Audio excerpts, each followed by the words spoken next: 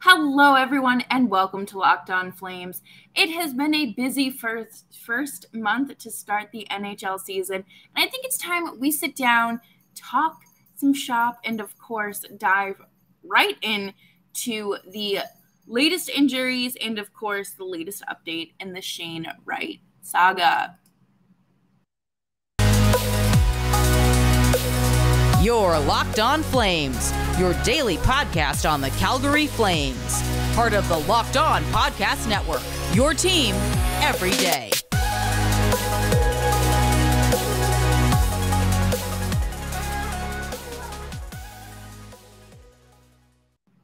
Hello, everyone, and welcome back or welcome to Locked On Flames. As always, I'm your host, Jess Belmosto, and thank you so much for joining me on this fine Monday afternoon, evening, or whenever you're listening to this podcast. The Ducks are going to be without one of their top defensemen in Jamie Drysdale for the entire season. Jake Ottinger will be missing some time for the Stars as well. And Shane Wright and Dave Hakstol still figuring it out in Seattle. And before we do dive into this, please make sure that you are subscribed to Locked On Flames wherever you get your podcasts and wherever you feel like tuning into us. And, of course, YouTube as well. And make sure to give us a 5-star rating and a nice little review. It helps the show. But let's jump right into this because this is some pretty big news coming out of the Pacific Division. And that would be Jamie Drysdale and his torn labrum. It was announced today that Jamie Drysdale could be out for the rest of the regular season, and he will be undergoing surgery for a torn labrum. It is expected to be sidelined for 4 to 6 months. This injury occurred in the 4-0 loss against the Vegas Golden Knights on Friday. The Ducks are currently 2-6-1. I feel like this shatters a lot of hope and any hope that this team kind of had for themselves. I think that the expectation for the Ducks this year were high going into the year, especially once they had signed John Klingberg. Mason McTavish had an excellent time at World Juniors. Trevor Zegras is going to Trevor Zegras. And, of course, with Jamie Drysdale. And this is brutal. This is a very, very big loss for Anaheim. And they did just beat the Leafs in overtime. And I think that there were some concerns there that they were going to lose as well. But he's young. This sounds like it's his first real significant injury. I don't know anyone that's recovered from this, so I can't, say how, this 30-year-old recovered versus, a 20-year-old. But I will say that I would say it's probably going to be 4 months before he touches the ice again in a competitive way. I don't think that teams are going, especially teams that are necessarily out of playoff pictures or not really fighting for a wild card spot. Okay, let me back up.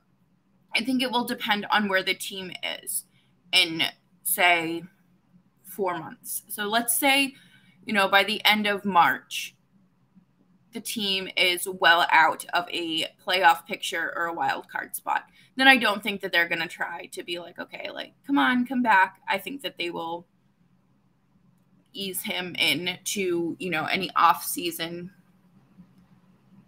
rehabbing and whatnot. But I think it does depend on, if they are in a wild card spot or where they are as a team in the standings. And I think that I think that any of these NHL players are going to push aside any sort of injury or any sort of discomfort or pain to play in the playoffs specifically, not the regular season, depending on when it is. But I believe Chris Tanev actually had this surgery, and That's not fun. If you remember, this pretty much took him out of the playoffs for the Flames. And so obviously if Chris Tanev,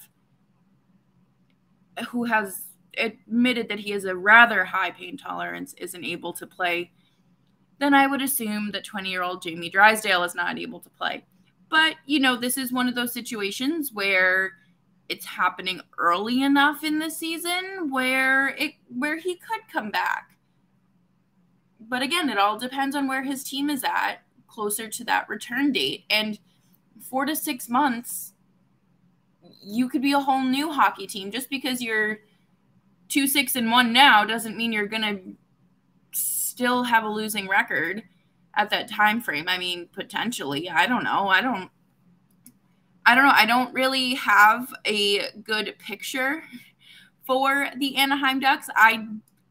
I didn't think that this was going to be their season, and I think that this kind of, I don't want to say sets them back, because obviously this isn't a permanent injury or a loss or anything.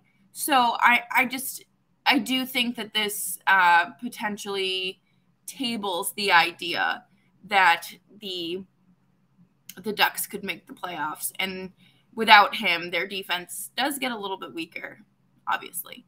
But coming up next, we are going to talk about yet another injury, this time in Dallas, and the first domino to potentially fall in the downfall in Dallas. But before we do that, let me tell you about our friends at betonline.net. BetOnline.net is your number one source for betting football and the NBA. And the new season is here, so jump ahead, jump on it. Find all the latest player developments, team matchups, news, podcasts, and in-depth analysis on every game. And as always, BetOnline remains your continued source for all of your sports wagering information, with live betting and up-to-the-minute scores for every sport out there. The fastest and easiest way to check in on all of your events, all of your favorite games, including the MLB World Series, MMA, boxing, and golf, is at your fingertips with betonline.net. BetOnline, where the game starts.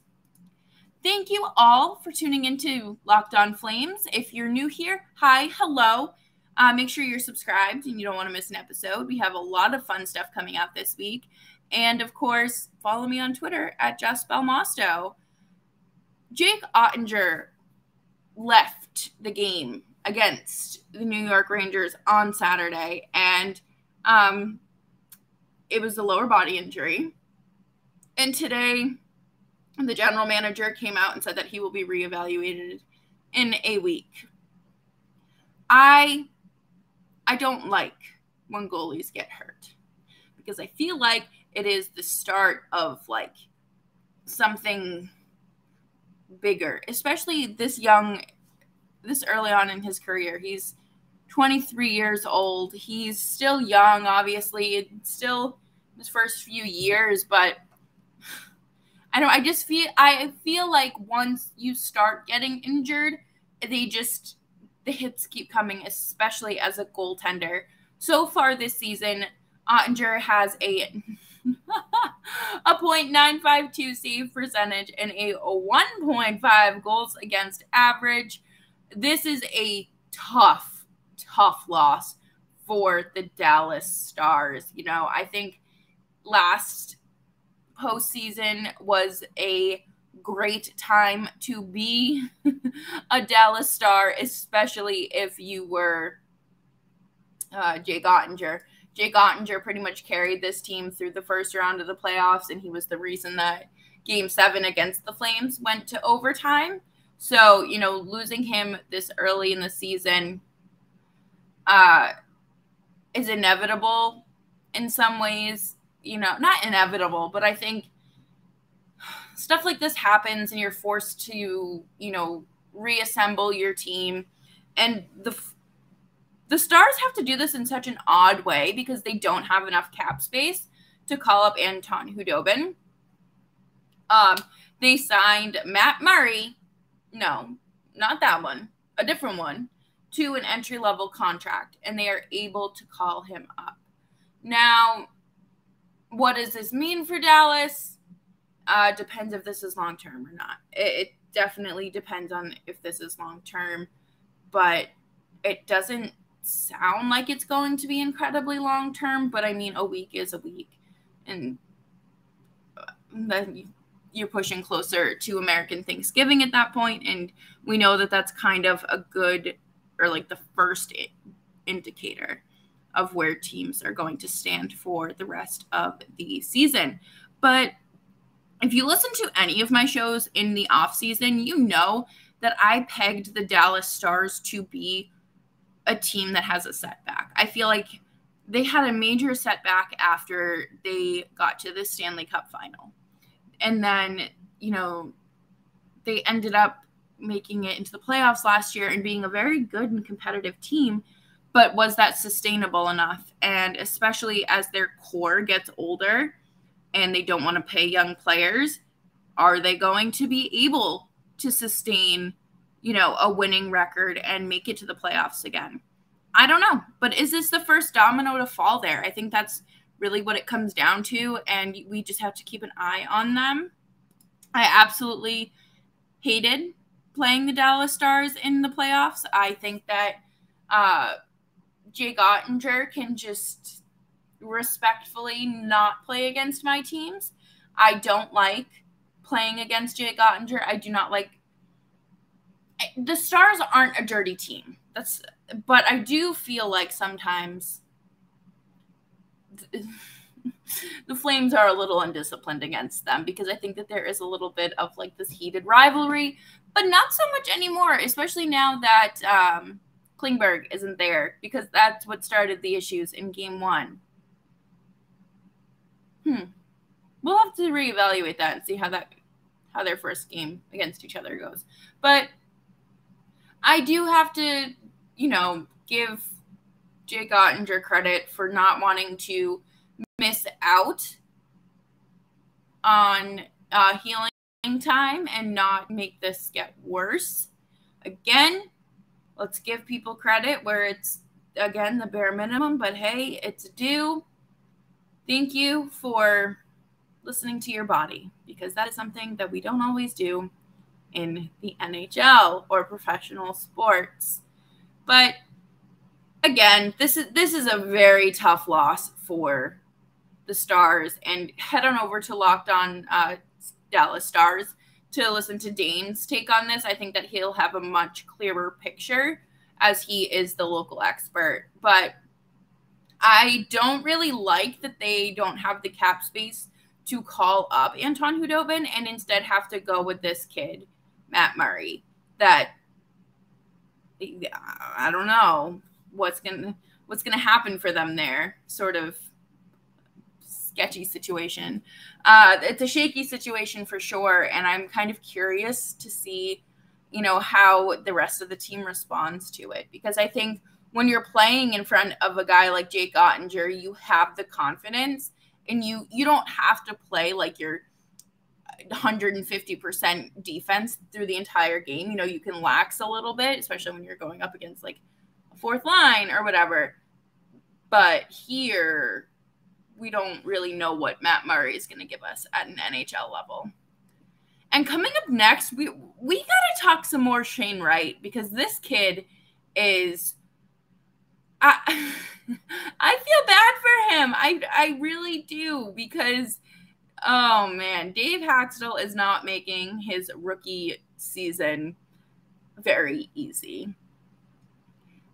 Thank you all for tuning in to Locked On Flames. As always, make sure that you're subscribed to Locked On Flames wherever you get your podcasts, and of course on YouTube as well. What is happening in Seattle? Last year we were talking about Seattle's inaugural season and how they took first how their roster was leaked, and then how they traded away their captain at the trade deadline. And then Brandon Tanev got hurt, came back, basically was an entirely different team. They didn't want to pay Ryan Donato. And now it's a different team. And now, you know, Matty Beniers is ready. to play some NHL time. And you also have Shane Wright, which I felt like, there was clearly a reason why he dropped to number 4.